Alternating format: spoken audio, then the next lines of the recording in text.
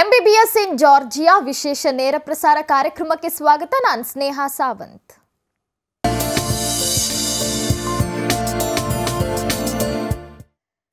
ವೀಕ್ಷಕರೇ, ಸಾಕಷ್ಟು ಜನ ವಿದ್ಯಾರ್ಥಿಗಳಿಗೆ ನಾನೊಬ್ಬ ಒಳ್ಳೆಯ ಡಾಕ್ಟರ್ ಆಗಬೇಕು, ಅದು ಕೂಡ ವಿದೇಶದಲ್ಲಿ MBBS ಮಾಡಬೇಕು ಅನ್ನುವಂತಹ ಕನಸನ್ನ ಕಟ್ಕೊಂಡಿರ್ತಾರೆ. ಸಾಕಷ್ಟು ಜನ ವಿದ್ಯಾರ್ಥಿಗಳಿಗೆ ಗೊತ್ತೇ ಇರಲ್ಲ ಯಾವ ಯೂನಿವರ್ಸಿಟಿಯನ್ನು ನಾವು ಸೆಲೆಕ್ಟ್ ಮಾಡ್ಕೋಬೇಕು, ಎಷ್ಟು ಖರ್ಚಾಗುತ್ತೆ ಅಂತ ಕೂಡ ಸಾಕಷ್ಟು ಜನ ತಲೆ ಕೆಡಿಸ್ಕೊಂಡಿರ್ತಾರೆ. ಮತ್ತು ಯಾವ ರೀತಿಯಾದಂತಹ ಪ್ರೊಸೀಜರ್ ಅನ್ನ ಫಾಲೋ ಮಾಡಬೇಕು ಅಂತ ಹೇಳಿ ಸಾಕಷ್ಟು ಡೌಟ್ಸು, ಸಾಕಷ್ಟು ಕನ್ಫ್ಯೂಷನ್ಸ್ ಇರುತ್ತೆ. ಈ ಎಲ್ಲ ವಿಚಾರಕ್ಕೆ ಸಂಬಂಧಪಟ್ಟ ಹಾಗೆ ನಮಗೆ ಮಾಹಿತಿಯನ್ನು ಪ್ರೊವೈಡ್ ಮಾಡೋದಕ್ಕೆ ಇವತ್ತಿನ ಸಂಚಿಕೆಯಲ್ಲಿ ನಮ್ಮ ಜೊತೆಗಿದ್ದಾರೆ ವರ್ಲ್ಡ್ ಎಜುಕೇಶನ್ ಸೆಂಟರ್ನ ಕೌಶಲ್ಯ ಮಜ್ಗೆ ಅವರು. ಬನ್ನಿ ಅವರನ್ನ ಕಾರ್ಯಕ್ರಮಕ್ಕೆ ಸ್ವಾಗತಿಸೋಣ. Welcome to the show ma'am. ನಮಸ್ತೆ. ನಾನು ಹೇಳ್ತಾ ಇದ್ದೆ, ತುಂಬಾ ಜನ ವಿದ್ಯಾರ್ಥಿಗಳಿಗೆ ಡೌಟ್ಸ್ ಇರುತ್ತೆ. ವಿದೇಶದಲ್ಲಿ MBBS ಮಾಡಬೇಕು ಅನ್ನೋ ಕನಸಿರುತ್ತೆ, ಹೌದು. ಆದರೆ ಎಲ್ಲಿ ಹೋಗಬೇಕು, ಎಷ್ಟು ಖರ್ಚಾಗುತ್ತೆ, ಯಾವ ರೀತಿ ಪ್ರೊಸೀಜರ್ ಇರುತ್ತೆ, ಫಸ್ಟ್ ಆಫ್ ಆಲ್ ತಮ್ಮ ಇನ್ಸ್ಟಿಟ್ಯೂಟ್ ಬಗ್ಗೆ ತಿಳಿಸ್ಕೊಡಿ. ಸೊ ವರ್ಲ್ಡ್ ಎಜುಕೇಷನ್ ಸೆಂಟರ್ ಸಂಸ್ಥೆ ಕಳೆದ 6 ವರ್ಷಗಳಿಂದ ಕಾರ್ಯನಿರ್ವಹಿಸ್ತಾ ಬಂದಿದೆ. ಸೊ ನಮ್ಮ ಸಂಸ್ಥೆ ಸೆಂಟ್ ಮಾರ್ಕ್ಸ್ ರೋಡ್ ಬೆಂಗಳೂರಿನಲ್ಲಿದೆ. ಸೊ ಕಳೆದ 6 ವರ್ಷಗಳಿಂದ ನಾವು 1500ಕ್ಕೂ ಹೆಚ್ಚು ವಿದ್ಯಾರ್ಥಿಗಳಿಗೆ ವಿದೇಶದಲ್ಲಿ MBBS ಮಾಡಲಿಕ್ಕೆ ಒಂದು ಅವಕಾಶನ ಒದಗಿಸ್ಕೊಟ್ಟಿದ್ದೀವಿ. ಸೊ ಜಾರ್ಜಿಯಾ ಅಲ್ಲದೆ ಬೇರೆ ಬೇರೆ ದೇಶಗಳಲ್ಲೂ like China, Philippines, Ukraine, Russia, Poland, so ಇನ್ನು ಹಲವಾರು ದೇಶಗಳಲ್ಲಿ ಯಾವ್ಯಾವ ವಿದ್ಯಾರ್ಥಿಗಳಿಗೆ ಡಾಕ್ಟ್ರ್ ಆಗಬೇಕು ಅಂತ ಕನಸಿತ್ತೋ, ಸೊ ಯಾವ ವಿದ್ಯಾರ್ಥಿಗಳಿಗೆ ನಮ್ಮ ಇಂಡಿಯಾದಲ್ಲಿ ಸೀಟ್ ಸಿಕ್ಕಿಲ್ವೋ ಅಂಥ ವಿದ್ಯಾರ್ಥಿಗಳಿಗೆ ಹೊರದೇಶದಲ್ಲಿ MBBS ಮಾಡುವಂಥ ಒಂದು ಅವಕಾಶನ ಮಾಡಿಕೊಡ್ತಾ ಬಂದಿದ್ವಿ. ಇನ್ನು ಅದೇ ನಮ್ಮ ಒಂದು ಮೂಲ ಧ್ಯೇಯ. ಅಂದರೆ ನಮ್ಮ ದೇಶದಲ್ಲಿ MBBS ಅನ್ನೋದು ಒಂದು ಎಲ್ಲರ ಕೈಗೆಟ್ಕೋ ಅಂಥ ಒಂದು ಕೋರ್ಸ್ ಅಲ್ಲ. ಬಿಕಾಸ್ ಅದಕ್ಕೆ ಹಲವಾರು ಕಾರಣಗಳಿರ್ಬೋದು. ನಮ್ಮಲ್ಲಿರುವಂಥ ಡೊನೇಷನ್ ಸಿಸ್ಟಮ್ ಇರ್ಬೋದು. ಎಷ್ಟೋ ವಿದ್ಯಾರ್ಥಿಗಳಿಗೆ ಲಕ್ಷಾಂತರ ಕೋಟ್ಯಾಂತರ ಡೊನೇಷನ್ ಕೊಡಲಿಕ್ಕೆ ಆಗದೆ ಇರ್ಬೋದು. ಅಥವಾ ನಮ್ಮ ದೇಶದಲ್ಲಿ ಇರುವಂಥ ತುಂಬ ಕಡಿಮೆ ಸೀಟ್ಗಳ ಸಂಖ್ಯೆ. ಅಂದರೆ ಈ ವರ್ಷ ಅರೌಂಡ್ 16 ಲಕ್ಷ ವಿದ್ಯಾರ್ಥಿಗಳು MBBS ಮಾಡಬೇಕು ಅಂತ ನೀಟ್ ಬರೆದಿದ್ದಾರೆ. ಸೊ ಆ 16 ಲಕ್ಷ ವಿದ್ಯಾರ್ಥಿಗಳಿಗೆ ನಮ್ಮ ದೇಶದಲ್ಲಿರುವಂಥ MBBS ಸೀಟ್ಗಳ ಸಂಖ್ಯೆ ಜಸ್ಟ್ 76,000. ನಮ್ಮ ಕರ್ನಾಟಕದಲ್ಲಿ 1,30,000 ಸ್ಟೂಡೆಂಟ್ಸು MBBS ಮಾಡಬೇಕು ಅಂತ ನೀಟ್ ಎಕ್ಸಾಮ್ನ ತೊಗೊಂಡ್ರೆ ಆ 1,30,000 ಸ್ಟೂಡೆಂಟ್ಗಳಿಗೆ ಇರೋವಂಥ ಸೀಟ್ಗಳ ಸಂಖ್ಯೆ 5,600. ಸೊ ಈ ಒಂದು ಲೆಕ್ಕಾಚಾರ ಎಷ್ಟೋ ವಿದ್ಯಾರ್ಥಿಗಳಿಗೆ, ಪೇರೆಂಟ್ಸ್ಗಳಿಗೆ ಗೊತ್ತಿಲ್ಲ. ಸೊ ನೀಟ್ ಬರೆಯೋರೆಲ್ಲ ಏನು ಅನ್ಕೋತಾರೆ, ನನಗೆ ನೀಟಲ್ಲಿ ಸೀಟ್ ಸಿಗ್ಬೋದು, ನಾನು ಜಸ್ಟ್ ಎಲಿಜಿಬಲ್ ಆದವರಲ್ಲ. ಎಲಿಜಿಬಲ್ ಅಂದರೆ just minimum marks like 147 for general category, 113 for SC ST OBC category. ಎಲ್ಲ ಮಕ್ಳಿಗೂ ನನಗೆ ಸಿಗುತ್ತೆ ಅಂತ ಅನ್ಕೋತಾರೆ. ಬಟ್ ಅದು ಅಷ್ಟು ಈಸಿ ಅಲ್ಲ. ಸೊ 450 ಮೇಲೆ ಮಾರ್ಕ್ಸ್ ಇದ್ದರೆ ಅಂಥ ಮಕ್ಕಳಿಗೆ ಇಂಡಿಯಾದಲ್ಲಿ ಸಿಗುತ್ತೆ. ಸೊ ಅದಕ್ಕಿಂತ ಕಡಿಮೆ ಬಂದಿರೋಂಥ ಮಕ್ಕಳು ಸೊ ಅವಕಾಶ ವಂಚಿತರಾಗ್ತಾರೆ. ಸೊ ಅಂಥ ಒಂದು ವಿದ್ಯಾರ್ಥಿಗಳಿಗೆ ನಮ್ಮ ವರ್ಲ್ಡ್ ಎಜುಕೇಷನ್ ಸಂಸ್ಥೆ ಕಡೆಯಿಂದ ಒಂದು ಸುವರ್ಣಾವಕಾಶ ಅಂತಲೇ ಹೇಳ್ಬೋದು. ತುಂಬ ಕಡಿಮೆ ವೆಚ್ಚದಲ್ಲಿ ಹೊರದೇಶಗಳಲ್ಲಿ ನಮ್ಮ ಮೆಡಿಕಲ್ ಕೌನ್ಸಿಲ್ ಆಫ್ ಇಂಡಿಯಾದಿಂದ ರೆಕಗ್ನೈಸ್ಡ್ ಆಗಿರುವಂಥ ಯೂನಿವರ್ಸಿಟಿಗಳಲ್ಲಿ ನಾವು MBBS ಅಡ್ಮಿಷನ್ನ ಕೊಡಿಸ್ತೀವಿ. ಸೊ ನೀವು ನಮಗೆ ಕಾಂಟ್ಯಾಕ್ಟ್ ಮಾಡಿದ್ರೆ ನಿಮಗೆ ಬೆಸ್ಟ್ ಗೈಡೆನ್ಸ್ ಸಿಗುತ್ತೆ ಅಂತಲೇ ಹೇಳಿ. ಓಕೆ ಮೇಡಮ್, ಈ ವಿಚಾರವಾಗಿ ಇನ್ನಷ್ಟು ಮಾತನಾಡೋಣ. ಇದೀಗ ಜಿಯೋಮೆಡಿ ಜಾರ್ಜಿಯಾ ವಿಶ್ವವಿದ್ಯಾಲಯದ ಅಧ್ಯಾಪಕರಾಗಿರುವಂತಹ ಶೀತಲ್ ಅವರು ಜಾರ್ಜಿಯಾದಿಂದ ನೇರ ಸಂಪರ್ಕದಲ್ಲಿ ಜಾಯಿನ್ ಆಗ್ತಾ ಇದ್ದಾರೆ. ನಮಸ್ತೆ from India Sheetal, and can you just brief introduction about the university please? First of all, hello everyone. Myself Dr. Sheetal Ghatalia, and I am working as associate professor. Yes, I know about Geomedi University, and it is a recognized university having a integrated teaching curriculum, which is as per the MCI curriculum, as it is updated, or you can say it is revised as per 2019. Like that, they also teach the curriculum in an integrated way, as I know.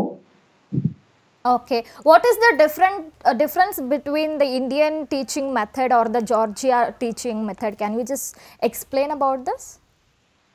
Nowadays, I would say there is no much difference because everywhere integrated curriculum has been followed. So here also now we started following integrated curriculum, and there too. So There is no much difference except the semester system which the foreign university follows, and here we have a year like first year, second year, third year, and so on. Okay. How is the quality education provided there in Georgia compared to Indian universities here? I would say there is no much difference between the curriculum and the teaching pattern.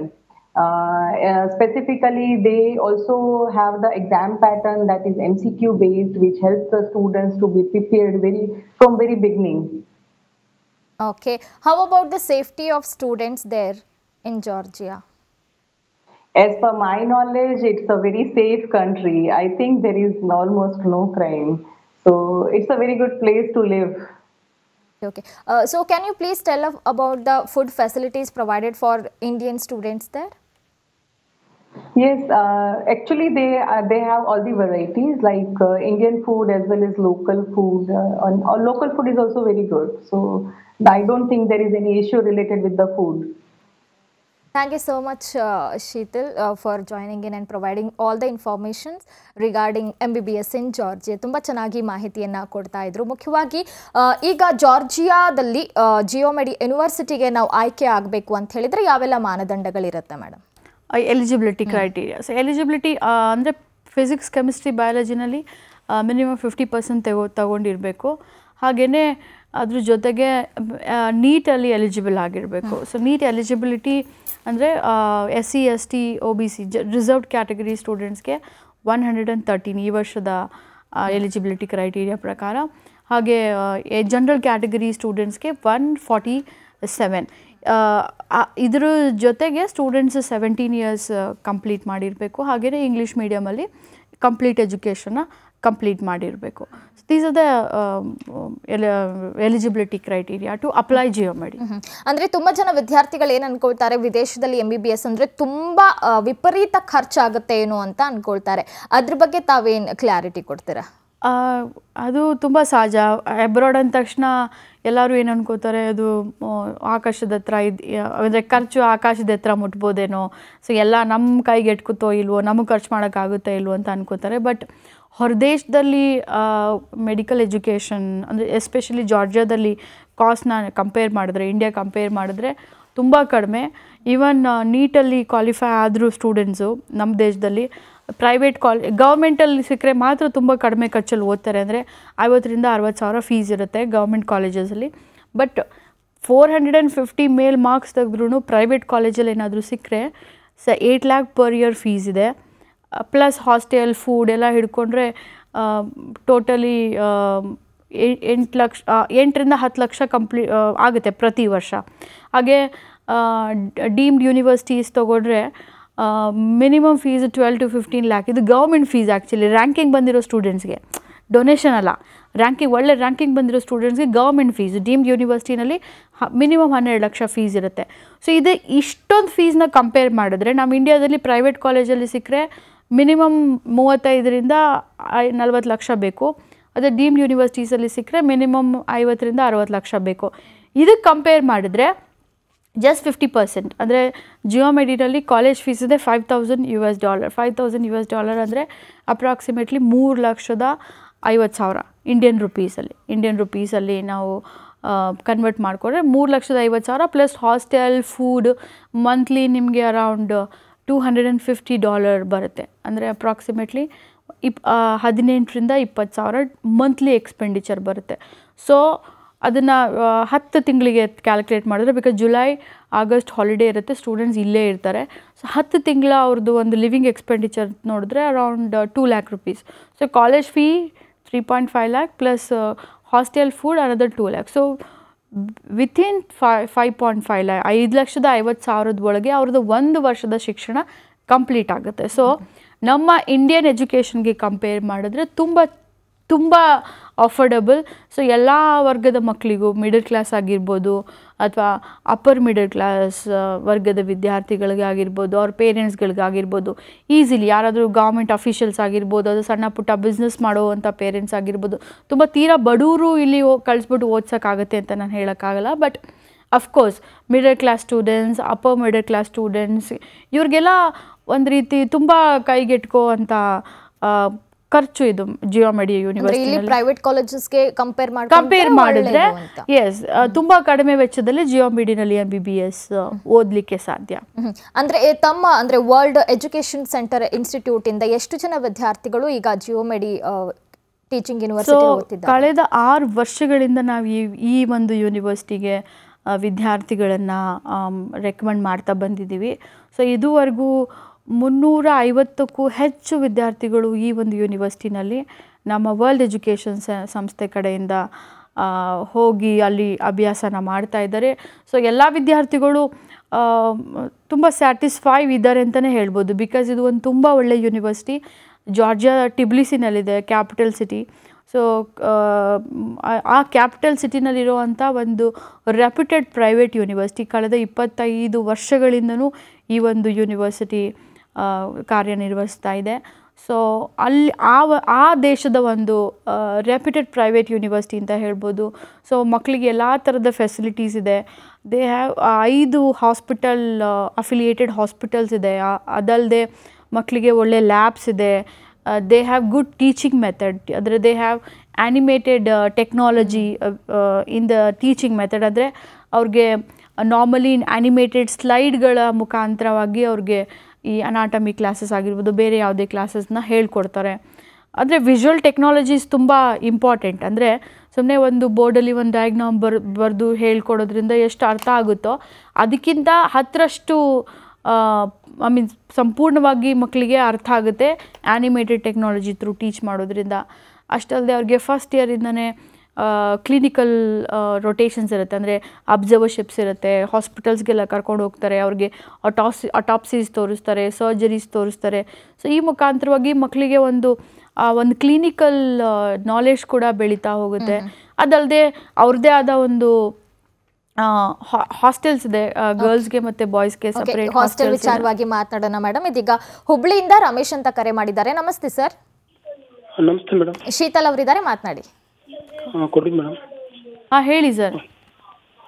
Hello, ಹೇಳಿ ಕೌಶಲ್ಯ. Madam with stipend ಜೊತೆಗೆ education ಅನ್ನು ಕೊಡ್ತಾ ಇದ್ದಾರೆ madam foreign ಅಲ್ಲಿ. Stipend starting ಇಂದನೇ ಸಿಗಲ್ಲ sir. MBBS ಓದುವಾಗ ಇಂಡಿಯಾದಲ್ಲಾದರೂ ಓದಲಿ, ಅಬ್ರಾಡಲ್ಲಾದರೂ ಓದಲಿ, ಎಲ್ಲೂ ಸ್ಟೈಫಂಡ್ ಇರಲ್ಲ MBBS ಮಾಡೋ ಟೈಮಲ್ಲಿ.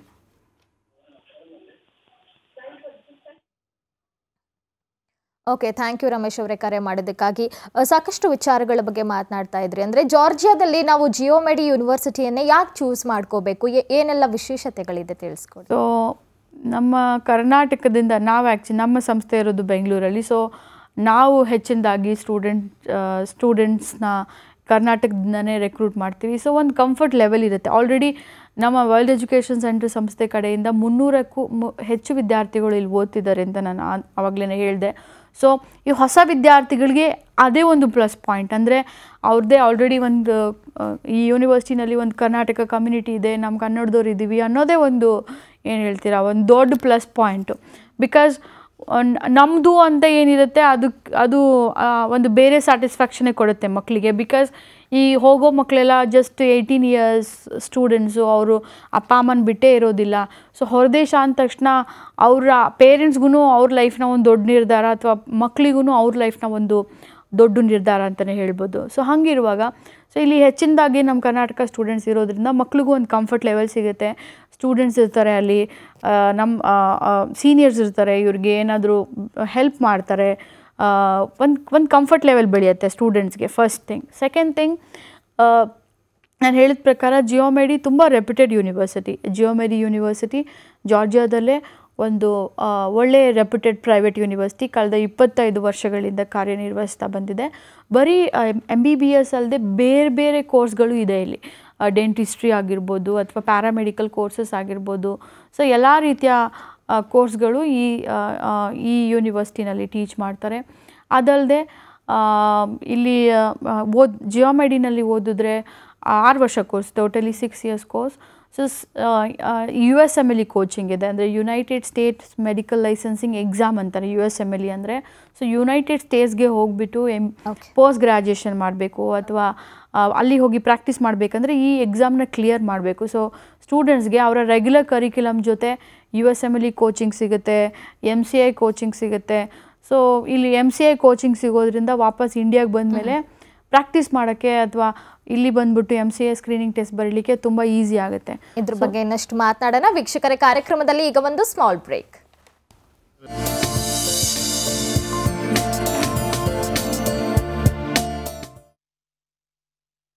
MBBS ಇನ್ ಜಾರ್ಜಿಯಾ ವಿಶೇಷ ನೇರ ಪ್ರಸಾರ ಕಾರ್ಯಕ್ರಮಕ್ಕೆ ಮತ್ತೊಮ್ಮೆ ತಮ್ಮೆಲ್ಲರಿಗೂ ಆತ್ಮೀಯ ಸ್ವಾಗತ. ಜಾರ್ಜಿಯಾದಲ್ಲಿ ಎಜುಕೇಷನ್ ನಿಜವಾಗ್ಲೂ ಯಾವ ರೀತಿ ಇದೆ ಮತ್ತು ಅಲ್ಲಿರುವಂತಹ ಎಕ್ಸ್ಪೀರಿಯನ್ಸ್ ಅನ್ನ ಶೇರ್ ಮಾಡೋದಕ್ಕೆ ನಮ್ಮ ಜೊತೆಗೆ ಜಾರ್ಜಿಯಾ ಜಿಯೋಮೆಡಿ ಯೂನಿವರ್ಸಿಟಿಯಿಂದ 6th ಇಯರ್ ಸ್ಟೂಡೆಂಟ್ ಆಗಿರುವಂತಹ ಅಪೂರ್ವ ಅವರು ನೇರ ಸಂಪರ್ಕದಲ್ಲಿ ಜಾಯ್ನ್ ಆಗಿದ್ದಾರೆ. ನಮಸ್ತೆ ಅಪೂರ್ವ ಅವರೇ. ಫಸ್ಟ್ ಆಫ್ ಆಲ್ ಅಲ್ಲಿನ ಎಜುಕೇಷನ್ ಯಾವ ರೀತಿ ಇದೆ ಅಂದ್ರೆ ಇಂಡಿಯಾಗೂ ಕೂಡ ಕಂಪೇರ್ ಮಾಡ್ಕೊಂಡು ನೋಡಿದ್ರೆ ಅದ್ರ ಬಗ್ಗೆ ಎಕ್ಸ್ಪ್ಲೇನ್ ಮಾಡಿ. ನಮಸ್ತೆ. ಫಸ್ಟ್ ಆಫ್ ಆಲ್ ಜಾರ್ಜಿಯಾಲಿ ಹೆಂಗೆ ಅಂದ್ರೆ ಇದು ತುಂಬಾ ಫ್ರೆಂಡ್ಲಿ ಕಂಟ್ರಿ ಇದೆ. ಸೊ ನಿಮ್ಗೆ ಇಲ್ಲಿ ಬಂದು ಬೇರೆಯವ್ರ ಜೊತೆ ಹೊಂದ್ಕೊಳ್ಳೋಕೆಲ್ಲ ತುಂಬಾ ಈಸಿ ಆಗುತ್ತೆ. ಯೂನಿವರ್ಸಿಟಿ ಬಗ್ಗೆ ಮಾತಾಡ್ಬೇಕು ಅಂದ್ರೆ ಇದಕ್ಕೆ ಸಪರೇಟ್ ಆದ ಒಂದು ಕ್ಲಿನಿಕಲ್ ಸ್ಕಿಲ್ ಲ್ಯಾಬ್ ಆಗಿರ್ಲಿ, ಅನಾಟಮಿ 3D ಅನಾಟಮಿ ಲ್ಯಾಬ್ ಆಗಿರ್ಲಿ, ಮತ್ತೆ ಎಷ್ಟೊಂದು ಮೈಕ್ರೋಬಯಾಲಜಿ ಲ್ಯಾಬ್ ಇದೆಲ್ಲ ತುಂಬಾ ಸಪರೇಟ್ ಆಗಿ ತುಂಬಾ ಅಡ್ವಾನ್ಸ್ಡ್ ಟೆಕ್ನಾಲಜಿ ಯೂಸ್ ಮಾಡಿ ಬಿಲ್ಡ್ ಮಾಡಿದ್ದಾರೆ. ಎಸ್ಪೆಷಲಿ ಅನಾಟಮಿಗೆ ರೀಸೆಂಟ್ ಆಗಿ ಅವರು 3D ಅನಾಟಮಿ ಲ್ಯಾಬ್ ಮಾಡಿದ್ದಾರೆ. ಹೆಂಗೆ ಅಂದ್ರೆ ನಾವು ಅದನ್ನ ನೀಟಾಗಿ ಒಂದೊಂದು ವೆಸಲ್ ಒಂದೊಂದು ವೇನ್ ಕೂಡ ನೋಡಿ ಓದ್ಬೋದು, ನೀಟಾಗಿ ಅರ್ಥ ಮಾಡ್ಕೊಳ್ಳೋಕೆ ತುಂಬಾ ಹೆಲ್ಪ್ ಆಗುತ್ತೆ. ನಮ್ ಯೂನಿವರ್ಸಿಟಿಲಿ ಇರೋ ಪ್ರೊಫೆಸರ್ಸ್ ಎಲ್ರು ತುಂಬಾ ಚೆನ್ನಾಗಿ ಹೇಳ್ಕೊಡ್ತಾರೆ. ಫಸ್ಟ್ ಆಫ್ ಆಲ್ ಇಂಗ್ಲಿಷ್ ನಲ್ಲಿ ಹೇಳ್ಕೊಡೋದ್ರಿಂದ ನಮ್ಗೆ ತೊಂದರೆ ಆಗಲ್ಲ. ಯಾಕಂದ್ರೆ ಬೇರೆ ದೇಶದಲ್ಲಿ ಬೇರೆ ದೇಶಕ್ಕೆ ಹೋಗ್ಬೇಕು ಅಂದ್ರೆ ನಾವು ಆ ದೇಶದೊಂದು ಭಾಷೆ ಕಲಿಬೇಕಾಗತ್ತೆ. ಬಟ್ ಜಾರ್ಜಿಯಾಲಿ ಹೆಂಗಂದ್ರೆ ನಮ್ ಯೂನಿವರ್ಸಿಟಿಲಿ ಅವರು ಇಂಗ್ಲಿಷ್ ಮೀಡಿಯಂ ಇರೋದ್ರಿಂದ ನಮ್ಗೆ ಕಮ್ಯುನಿಕೇಶನ್ ತುಂಬಾ ಈಸಿ ಆಗಿದೆ. ಅಂಡ್ ಮೋರ್ ಓವರ್ ಏನಂದ್ರೆ ನಮ್ ಪ್ರೊಫೆಸರ್ಸ್ ಎಲ್ಲ ತುಂಬಾ ಫ್ರೆಂಡ್ಲಿ ಇದಾರೆ. ನಮ್ಗೆ ಯಾವ್ದೇ ತರ ಡೌಟ್ ಇದ್ರು ಅಥವಾ ನಮ್ಗೆ ಯಾವ್ದೇ ತರ ಒಂದು ಗೊತ್ತಾಗಿಲ್ಲ, ಒಂದು ಪ್ರಾಬ್ಲಮ್ ಸಾಲ್ವ್ ಮಾಡಕ್ ಕಷ್ಟ ಆದ್ರೂ ಅವ್ರು ತುಂಬಾ ಹೆಲ್ಪ್ ಮಾಡ್ತಾರೆ ಯಾವಾಗ್ಲೂ. So university is really good, ತುಂಬಾ ಚೆನ್ನಾಗಿದೆ. ಓಕೆ, ಹಾಸ್ಟೆಲ್ ಫೆಸಿಲಿಟೀಸ್ ಎಲ್ಲ ಯಾವ ರೀತಿ ಇದೆ ಅಂತ, ವುಮೆನ್ ಸೇಫ್ಟಿ ಬಗ್ಗೆ ಏನ್ ಹೇಳ್ತೀರಾ? ತುಂಬಾ ಸೇಫ್, ಇಡೀ ಕಂಟ್ರಿನೇ first of all very safe ಇದೆ. ಅಂತದ್ರಲ್ಲಿ ನಮ್ಮ ಹಾಸ್ಟೆಲ್ ಅಲ್ಲಿ ಅಷ್ಟೇ ಗೇಟ್ ಹತ್ರ we have to put the password and all. ಒಳಗಡೆ ಹೋಗ್ಬೇಕು ಅಂದ್ರೆ ಎಲ್ರಿಗೂ ಎಂಟ್ರಿ ಸಿಗಲ್ಲ, ಪಾಸ್ಕೋಡ್ ಇರುತ್ತೆ, ಪಾಸ್ಕೋಡ್ ಹಾಕಿನೇ ಒಳಗಡೆ ಹೋಗಕ್ಕಾಗೋದು. ಗರ್ಲ್ಸ್ ಅಂತೂ ತುಂಬಾ ಸೇಫ್ ಆಗಿದೆ. ಅಂಡ್ ಈವನ್ ಹಾಸ್ಟೆಲ್ ಫೆಸಿಲಿಟಿನೂ ಅಷ್ಟೇ, like 2 sharing room 3 sharing room available ಇರುತ್ತೆ. ಪ್ಲಸ್ ಒಂದೊಂದು ರೂಮ್ ತುಂಬಾ ದೊಡ್ಡದಾಗಿ ತುಂಬಾ ಲೈಕ್ ಹೆಲ್ಪ್ಫುಲ್ ಆಗಿದೆ. ಸ್ಟಡಿ ಟೇಬಲ್ ಇದೆ, ನಮ್ದೇ ಆದ ಒಂದು ಸ್ಟಡಿ ಏರಿಯಾ ತರ ಇದೆ. ಸೊ ಓದ್ಕೊಳಕ್ ತೊಂದರೆ ಆಗಲ್ಲ. ಅದ್ರ ಜೊತೆಗೆ ಈವನ್ ಫುಡ್ ಅಷ್ಟೇ, ಹಾಸ್ಟೆಲಿನ ಫುಡ್ ತುಂಬಾ ಚೆನ್ನಾಗಿರುತ್ತೆ. ಲೈಕ್ ಇಂಡಿಯನ್ ಫುಡ್ ಸಿಗೋದ್ರಿಂದ ನಮ್ಗೆ ಅಷ್ಟೊಂದು ನಾವು ಇಂಡಿಯಾ ಬಿಟ್ಟು ಬೇರೆ ಕಡೆ ಬಂದಿದೀವಿ ಅನ್ನೋ ಒಂದು ಸ್ವಲ್ಪ ಕಷ್ಟ ಗೊತ್ತಾಗಲ್ಲ ಅಷ್ಟೊಂದು. ಸೊ ಹಾಸ್ಟೆಲ್ ತುಂಬಾ ಸೇಫ್ ಆಗಿದೆ. ಥ್ಯಾಂಕ್ ಯು ಸೋ ಮಚ್ ಅಪೂರ್ವ ಅವರೇ, ಸಾಕಷ್ಟು ಮಾಹಿತಿಯನ್ನು ಪ್ರೊವೈಡ್ ಮಾಡಿದ್ರಿ. ಈಗ ಮೇಡಮ್ ಸಾಕಷ್ಟು ವಿಚಾರಗಳ ಬಗ್ಗೆ ಮಾತನಾಡ್ತಾ ಇದ್ವಿ. ಪ್ರಾಕ್ಟಿಕಲ್ ನಾಲೆಜ್ ಯಾವ ರೀತಿಯಾಗಿ ಪ್ರೊವೈಡ್ ಮಾಡ್ತಾರೆ ಜಿಯೋಮೆಡಿ ಯೂನಿವರ್ಸಿಟಿಯಲ್ಲಿ? So as she was talking, ಅವ್ರದ್ದು 3D ಆನಿಮೇಟೆಡ್ ಲ್ಯಾಬ್ಸ್ ಎಲ್ಲ ಇರುತ್ತೆ. ತುಂಬ ಜನಕ್ಕೆ ಎಷ್ಟು ಇದು ಒಂದು ಮೆನ್ಷನ್ ಮಾಡ್ಲಿಕ್ಕೆ ಇಷ್ಟಪಡ್ತೀನಿ. ದರ್ ಇಸ್ ನೋ ಕ್ಯಾಡವರ್ಸ್ ಅಂದರೆ ಡೆಡ್ ಬಾಡೀಸ್. ಅಂದರೆ ನಮ್ಮ ದೇಶದಲ್ಲಿ ಹೆಂಗೆ ಡೆಡ್ ಬಾಡಿ ಕೊಡ್ತಾರಲ್ವ ಅನಾಟಮಿ ಟೀಚ್ ಮಾಡಲಿಕ್ಕೆ, ಹಾಗೆ ಇಲ್ಲಿ ಜಾರ್ಜಿಯಾದಲ್ಲಿ ಅವ್ರದ್ದೇ ಆದ ಒಂದು ಧಾರ್ಮಿಕ ನಂಬಿಕೆಗಳಿದೆ. ಅಂದರೆ ಇದು ಪ್ರೊಟೆಸ್ಟೆಂಟ್ ಕಂಟ್ರಿ ಆಗಿರೋದ್ರಿಂದ ಅವರು ಡೆಡ್ ಬಾಡೀಸ್ನ ಯೂನಿವರ್ಸಿಟಿನಲ್ಲಿ ಪ್ರೊವೈಡ್ ಮಾಡಲ್ಲ. ಸೊ ಬಟ್ ಅವ್ರಿಗೆ ಯಾವ ರೀತಿ ಅನಾಟಮಿ ಹೇಳ್ಕೊಡ್ತಾರೆ ಅದೇ ಒಂದು ಕ್ವೆಶನ್. ಎಷ್ಟೋ ಜನ ಕೇಳ್ತಾರೆ ನನಗೆ, ಅಲ್ಲಿ ಡೆಡ್ ಬಾಡೀಸ್ ಕೊಡಲ್ವಂತೆ, ಸೊ ಬಟ್ ಹೆಂಗೆ ಟೀಚ್ ಮಾಡ್ತಾರೆ ಅಂತ. ಅಪೂರ್ವ ಹೇಳ್ತಾ ಇದ್ಲು that they have very animated 3D anatomy labs ಎಲ್ಲ ಇರುತ್ತೆ. ಅಷ್ಟಲ್ಲದೆ ಅವರಿಗೆ ಫಸ್ಟ್ ಇಯರ್ ಇದ್ದಾನೆ ಹಾಸ್ಪಿಟಲ್ಸ್ಗಳಿಗೆ ಕರ್ಕೊಂಡು ಹೋಗ್ತಾರೆ, ಸರ್ಜರೀಸ್ ತೋರಿಸ್ತಾರೆ, ಅಟಾಪ್ಸೀಸ್ ತೋರಿಸ್ತಾರೆ. ಆ ಮುಖಾಂತರವಾಗಿ ಅವ್ರಿಗೆ ಲೈವ್ ತೋರಿಸ್ತಾರೆ ಎಲ್ಲ ಆರ್ಗನ್ಸ್ಗಳಿಗೆ. ಅಂದರೆ ಎಲ್ಲ ಅಂದರೆ ಡೆಡ್ ಬಾಡೀಸ್ ಕೊಡೋದ್ರ ಒಂದು why the give dead bodies ಅಂದರೆ to teach all the organs ಅಲ್ವಾ, ಹ್ಯೂಮನ್ ಆರ್ಗನ್ಸ್. ಸೊ ಇವ್ರಿಗೆ ಲೈವ್ ತೋರಿಸ್ತಾರೆ. ಅಂದರೆ ಸರ್ಜರೀಸ್ ಕರ್ಕೊಂಡು ಹೋಗ್ತಾರೆ, ಟಾಪ್ಸೀಸ್ ಕರ್ಕೊಂಡು ಹೋಗ್ತಾರೆ. ಜಿಯೋಮೆಡಿ 5 ಹಾಸ್ಪಿಟಲ್ ಜೊತೆ ಟೈ ಅಪ್ ಆಗಿದೆ ಲೋಕಲಿ. ಸೊ ಅವ್ರಿಗೆ ಗುಡ್ ಕ್ಲಿನಿಕಲ್ ಎಕ್ಸ್ಪೋಜರ್ ಸಿಕ್ಕೇ ಸಿಗುತ್ತೆ. ಅಂದ್ರೆ ಈಗ ವರ್ಲ್ಡ್ ಎಜುಕೇಶನ್ ಸೆಂಟರ್ಗೆ ಜಾಯ್ನ್ ಆಗಬೇಕು ವಿದ್ಯಾರ್ಥಿಗಳು ಅಂತ ಹೇಳಿದ್ರೆ ಅದಕ್ಕೇನಾದರೂ ಕ್ರೈಟೀರಿಯಾಸ್ ಇರುತ್ತಾ? So there is no criteria. So world education centre through first ನಮ್ಮ ಸಂಸ್ಥೆಗೆ ಬಂದಾಗ ವಿದ್ಯಾರ್ಥಿಗಳು ನಾವೇನು ಮಾಡ್ತೀವಿ, ಅವ್ರಿಗೆ ಒಂದು ಬೇಸಿಕ್ ಸ್ಕ್ರೀನಿಂಗ್ ಕೊಡ್ತೀವಿ. ಅಂದರೆ ಅವ್ರು ಸೆಕೆಂಡ್ PUCನಲ್ಲಿ ಎಷ್ಟು ಸ್ಕೋರ್ ಮಾಡಿದ್ದಾರೆ, ಸೊ ನೀಟಲ್ಲಿ ಎಷ್ಟು ಸ್ಕೋರ್ ಮಾಡಿದ್ದಾರೆ ಎಲ್ಲ ಚೆಕ್ ಮಾಡಿಬಿಟ್ಟು ಅವ್ರಿಗೆ ಜಿಯೋಮೆಡಿನಲ್ಲಿ ಅವರು ಫಿಟ್ ಆಗ್ತಾರೆ ಅಂತ ಅಂದರೆ ನಾವು ಅಪ್ಲಿಕೇಶನ್ ಪ್ರಾಸೆಸ್ನ ಸ್ಟಾರ್ಟ್ ಮಾಡ್ತೀವಿ. ಜಿಯೋಮೆಡಿ ಬಿಟ್ಟು ಬೇರೆ ಯಾವುದಾದ್ರೂ ಯೂನಿವರ್ಸಿಟಿಗಳು ಬೇಕು ಅಥವಾ ಬೇರೆ ಕಂಟ್ರಿಗಳ ಬಗ್ಗೆ ಇನ್ಫಾರ್ಮೇಷನ್ ಬೇಕು ಅಂದ್ರೂ ಅವ್ರಿಗೆ ಡೀಟೇಲ್ಡ್ ಕೌನ್ಸಿಲಿಂಗ್ ಕೊಡ್ತೀವಿ. ಬೇರೆ ಬೇರೆ ಕಂಟ್ರಿಗಳಿರೋ ಅಂಥ ಎಲ್ಲ ಯೂನಿವರ್ಸಿಟಿಗಳ ಬಗ್ಗೆನೂ ನಾವು ಹೇಳ್ತೀವಿ ಅವ್ರಿಗೆ. ಸೊ ಅದಾದ ನಂತರ ಅವ್ರಿಗೆ ಯಾವ ಯೂನಿವರ್ಸಿಟಿ ಚೂಸ್ ಮಾಡಿದ್ರೆ ಉತ್ತಮವಾಗಿರುತ್ತೆ ಅನ್ನೋ ಒಂದು ನಾಲೆಜ್ ಸ್ಟೂಡೆಂಟ್ಸ್ಗೂ ಇರಲ್ಲ, ಕನ್ಫ್ಯೂಸ್ಡ್ ಇರ್ತಾರೆ. ಎಷ್ಟು ಇಂಟರ್ನೆಟಲ್ಲಿ ನೋಡ್ತಾರೆ ಅಥವಾ ಬೇರೆ ಯಾವುದೋ ಕನ್ಸಲ್ಟೆಂಟ್ ಜೊತೆ ನೋಡ್ತಾರೆ, ಸೊ ತುಂಬ ಕನ್ಫ್ಯೂಸ್ ಆಗಿರ್ತಾರೆ. ಸೊ ಆ ಒಂದು ಸನ್ನಿವೇಶದಲ್ಲಿ ನಾವೇನು ಮಾಡ್ತೀವಿ, ಅವ್ರಿಗೆ ಯೂನಿವರ್ಸಿಟಿ ಡಿಸೈಡ್ ಮಾಡೋಕ್ಕೆ ಕೂಡ ಹೆಲ್ಪ್ ಮಾಡ್ತೀವಿ. So right from the counselling, then ಅವ್ರಿಗೆ ಶಾರ್ಟ್ ಲಿಸ್ಟ್, ಯೂನಿವರ್ಸಿಟಿ ಯಾವ ರೀತಿ ಶಾರ್ಟ್ ಲಿಸ್ಟ್ ಮಾಡಬೇಕು, ಆಮೇಲೆ ಅಪ್ಲಿಕೇಶನ್ ಯೂನಿವರ್ಸಿಟಿ ಶಾರ್ಟ್ ಲಿಸ್ಟ್ ಮಾಡಿದ್ಮೇಲೆ ಅಪ್ಲಿಕೇಶನ್ ಪ್ರಾಸೆಸ್ಸು, ಯೂನಿವರ್ಸಿಟಿಗೆ ಅಪ್ಲಿಕೇಶನ್ ಹಾಕಿ ಅಲ್ಲಿಂದ ಎಲ್ಲ ಆನ್ಲೈನ್. ಸೊ ಅಪ್ಲಿಕೇಶನ್ ಪ್ರಾಸೆಸ್ ಎಲ್ಲ ಆನ್ಲೈನ್ ನಡೀತೆ. ಸೊ ಕಾಲೇಜ್ಗೆ ಅಪ್ಲಿಕೇಶನ್ ಹಾಕಿದ ನಂತರ ಕಾಲೇಜ್ ಕಡೆಯಿಂದ ಅಡ್ಮಿಷನ್ ಲೆಟರ್ ಬರುತ್ತೆ. ಅದಾದಮೇಲೆ ನಾವು ಇನ್ವಿಟೇಷನ್ ಲೆಟರ್ಸ್ ಅಪ್ಲೈ ಮಾಡಬೇಕು, ವೀಸಾ ಅಪ್ಲೈ ಮಾಡಬೇಕು. ಸೊ ವೀಸಾ ನಂತರ ಅವ್ರದ್ದು ಸ್ಟೂಡೆಂಟ್ಸ್ ಗ್ರೂಪ್ ಟ್ರಾವೆಲಿಂಗ್ನ ಪ್ಲ್ಯಾನ್ ಮಾಡ್ತೀವಿ. ಅಂದರೆ ಈಗ ಜಿಯೋಮೆಡಿಗೆ ಒಂದು 30-35 ಸ್ಟೂಡೆಂಟ್ಸ್ ಇದ್ದಾರೆ ಅಂತ ಅಂದರೆ ಅವ್ರಿಗೆ ಕಂಪ್ಲೀಟ್ ಒಂದು ಗ್ರೂಪಲ್ಲಿ ಅಥವಾ ಅವ್ರಿಗೆ 2 ಗ್ರೂಪಲ್ಲಿ ಸ್ಪ್ಲಿಟ್ ಮಾಡಿಬಿಟ್ಟು ಗ್ರೂಪಲ್ಲಿ ಅವ್ರಿಗೆ ಕಳಿಸ್ಕೊಡ್ತೀವಿ. ಹಾಗೆ ನಾವು ಕೂಡ ಜೊತೆಗೆ ಹೋಗ್ತೀವಿ. ಸೊ ಅಲ್ಲಿಗೆ ಹೋದ ನಂತರ ಅವ್ರಿಗೆ ಏರ್ಪೋರ್ಟ್ ಪಿಕಪ್ ಅರೇಂಜ್ಮೆಂಟ್ ಆಗಿರ್ಬೋದು ಅಥವಾ ಅಲ್ಲಿ ಯೂನಿವರ್ಸಿಟಿನಲ್ಲಿ ಹಾಸ್ಟೆಲ್ ಅರೇಂಜ್ಮೆಂಟ್ ಆಗಿರ್ಬೋದು, ಅವ್ರದ್ದು ವೀಸಾ ರಿನ್ಯೂವಲ್ ಆಗಿರ್ಬೋದು. ಸೊ ಎಲ್ಲ ಜವಾಬ್ದಾರಿನೂ ನಾವು ಒಂದು ತುಂಬ ಸಕ್ಸಸ್ಫುಲಿ ನಿರ್ವಹಿಸ್ತೀವಿ. ಅದಾದ ನಂತರ ಅವ್ರದ್ದು ಕಂಪ್ಲೀಟ್ 6 ಇಯರ್ ಎಜುಕೇಷನ್ ಮುಗಿಯೋ ತನಕ ಎಲ್ಲ ವಿದ್ಯಾರ್ಥಿಗಳ ಜವಾಬ್ದಾರಿ ನಮ್ಮ ಹೊಣೆ ಇರುತ್ತೆ.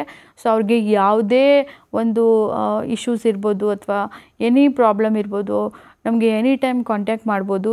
ಸೊ ಕಂಪ್ಲೀಟ್ 6 ವರ್ಷ ಅವ್ರ ಎಜುಕೇಷನ್ ಮುಗಿಯೋ ತನಕ ನಾವು ಸ್ಟೂಡೆಂಟ್ ಜೊತೆಗೆ ಖಂಡಿತ ಇರ್ತೀವಿ. ಓಕೆ, ವಿದ್ಯಾರ್ಥಿಗಳ ಫೀಡ್ಬ್ಯಾಕ್ ಅಥವಾ ಪೋಷಕರ ಫೀಡ್ಬ್ಯಾಕ್ ಯಾವ ರೀತಿ ಇದೆ ಅಂತ? So they are good. C ನೀವು ಕೇಳಿದ್ರು, ಅಪೂರ್ವ ವರ್ಷಿಣಿ ಕೂಡ ನಂದೇ ಸ್ಟೂಡೆಂಟು.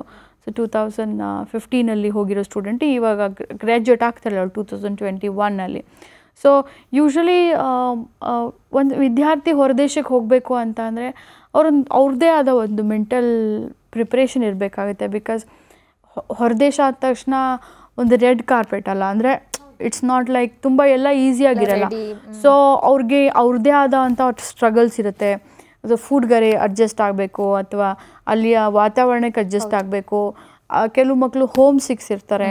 ಸೊ ಅವರು ಪೇರೆಂಟ್ಸ್ನ ಬಿಟ್ಟು ಇರ್ತೀನಿ ಅನ್ನೋ ಒಂದು ಕಾನ್ಫಿಡೆನ್ಸ್ ಮಕ್ಕಳಿಗೆ ಇರಬೇಕು. ಸೊ ಅದೆಲ್ಲ ನಾವು ಕೌನ್ಸಿಲಿಂಗಲ್ಲಿ ಕವರ್ ಮಾಡ್ತೀವಿ. ಸೊ ವಿ ಯೂಶ್ವಲಿ ಚೆಕ್, ಸುಮ್ಮನೆ ಎಲ್ಲ ಮಕ್ಕಳಿಗೂ ಬ್ಲೈಂಡಾಗಿ ಕಳಿಸಲ್ಲ. ಸೊ ಸ್ಟೂಡೆಂಟ್ಸ್ಗೂ ಕೌನ್ಸಿಲಿಂಗ್ ಮಾಡ್ತೀವಿ, ಪೇರೆಂಟ್ಸ್ಗೂ ಕೌನ್ಸಿಲಿಂಗ್ ಮಾಡ್ತೀವಿ. ಸೊ ಅವ್ರು ಮೆಂಟಲಿ ಪ್ರಿಪೇರ್ಡ್ ಇದ್ದಾರಾ ಚೆಕ್ ಮಾಡಿಕೊಂಡು ಆಮೇಲೆ ಕಳಿಸ್ತೀವಿ. ಬಟ್ ನಾವು ಯಾವುದೇ ಯೂನಿವರ್ಸಿಟಿನ ರೆಕಮೆಂಡ್ ಮಾಡಿದ್ರೆ ಆ ಎಲ್ಲ ಯೂನಿವರ್ಸಿಟಿನಲ್ಲೂ ಸ್ಟೂಡೆಂಟ್ಸ್ಗೆ ಬೇಕಾದ ಎಲ್ಲ ಫೆಸಿಲಿಟೀಸ್ ಇರುತ್ತೆ, ನೀವು ತಗೊಳ್ತೀರಾ ಅಂತ. ಇವತ್ತಿನ ಸಂಚಿಕೆಯಲ್ಲಿ ಬಂದು ಸಾಕಷ್ಟು ವಿಚಾರಗಳ ಬಗ್ಗೆ ಮಾಹಿತಿ ಪ್ರೊವೈಡ್ ಮಾಡಿದ್ರೆ ಥ್ಯಾಂಕ್ ಯು ಸೋ ಮಚ್. ಇದಾಗಿತ್ತು ಈ ಹೊತ್ತಿನ ವಿಶೇಷ. ಸುದ್ದಿಯಲ್ಲಿ ಸದಾ ಮುಂದೆ ದಿಗ್ವಿಜಯ ನ್ಯೂಸ್.